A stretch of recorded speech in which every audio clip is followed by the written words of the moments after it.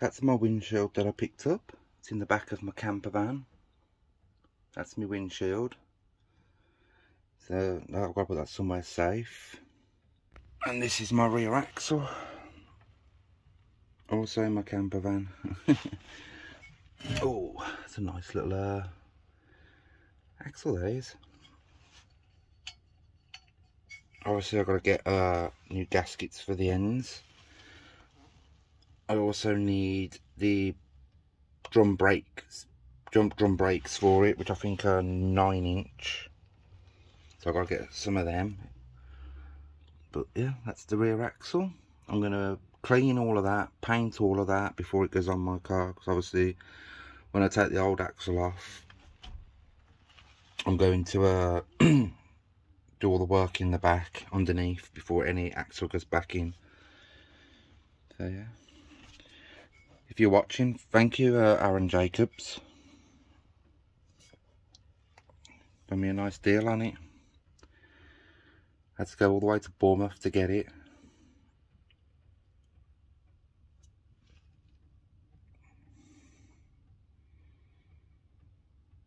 Yeah. I'm going to dig out my exhaust and everything and show you that. Back soon. These are my half shafts. I've left them in the packaging because I don't want the ends getting damaged. But I believe these are 16, is it 16 tough? Something like that. I've already got the brackets on the end that bolts it to the finger, to the axle. Yeah, I need 9-inch brake drum kit, you know, the shield with all the gubbins and the drum. So I've got to get them. The person I got these off did have some, but I never got to it in time because I was having to save up some more money because these wasn't exactly cheap. So yeah, that's my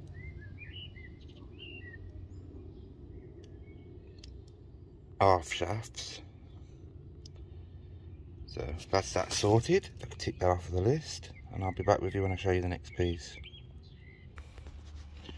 This is my power steering pump. Yep, pulley and everything. Just got to get the lines, but I think the bloke who got it off said he might have some. The bloke that delivered me this with the exhaust, really nice bloke. Doing up a really beautiful Mk4 he is.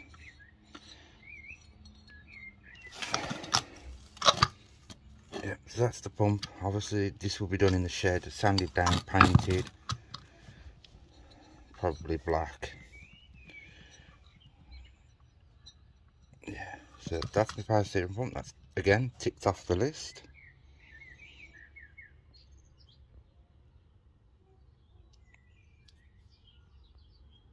Yeah, back with you with the next one, next piece. Just updating you on my parts. So back short. This is the middle box, 2-into-1 system. So obviously joins up in there. And I think it's brand new. I can't remember if he said it's been on a car but didn't get used and it was taken back off again or something like that, but it's not actually being used. So I suppose you could just class it as old, is it new old stock? Something like that.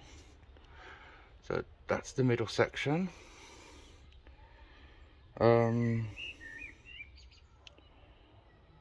Yeah, so not really much I could show you about that, but that's my new exhaust system. I know that this should be the last thing I think of, things like this, but you have to grab things when you can, especially when they're a good price. So I know there's things I need that's more important than an exhaust, but when it's offered to you at a good price, you have to snap it up, unfortunately, before someone else does. So this is something I can now take off my mind and know I've got at a really good price. And this came with the same bloke I got the power steering pump off as well, and the back box, which I'll show you now. The back box. This is the back box.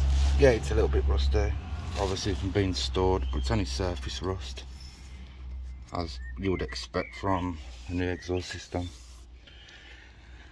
But yeah, it's got all paper on it and everything. So that's my back box. Nothing exciting really. Is that a tail, or is there another piece that goes on the end of that? Or is that what sticks out the back? Not very exciting, is it? I have to get a tip for that. A nice chrome tip. But yeah, that's me back box. Again, something I haven't got to worry about. The only thing I've got to worry about now is 2 downpipes. Mine are rusty. I don't know if I can save them, because I'm pretty sure that when those removed, one of them might have been sawed through to get it off. I'll have to double check that. I think I put them in the boot.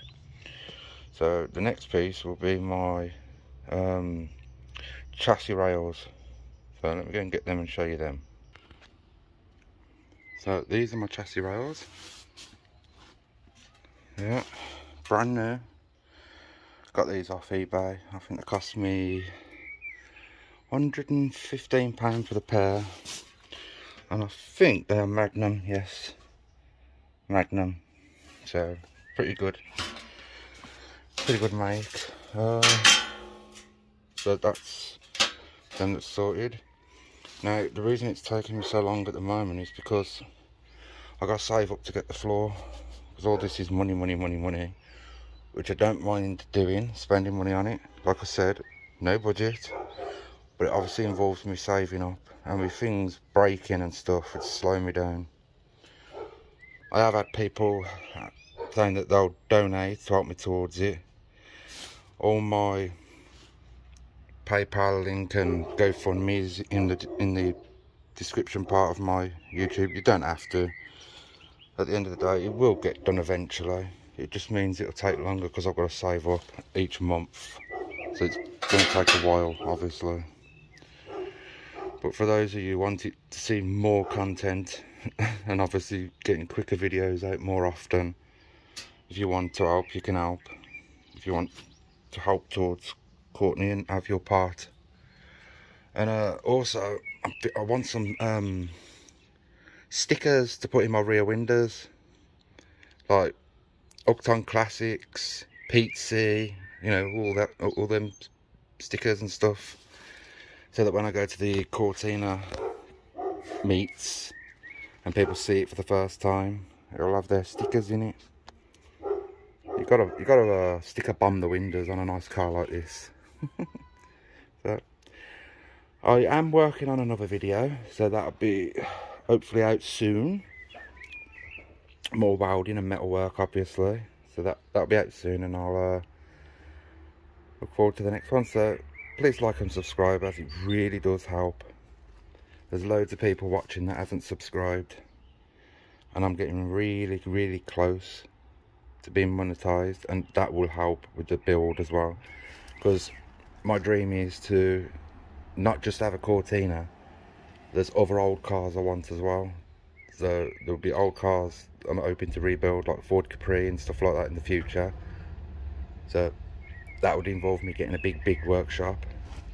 I love old cars, and I want to get my dream cars and rebuild them and drive them.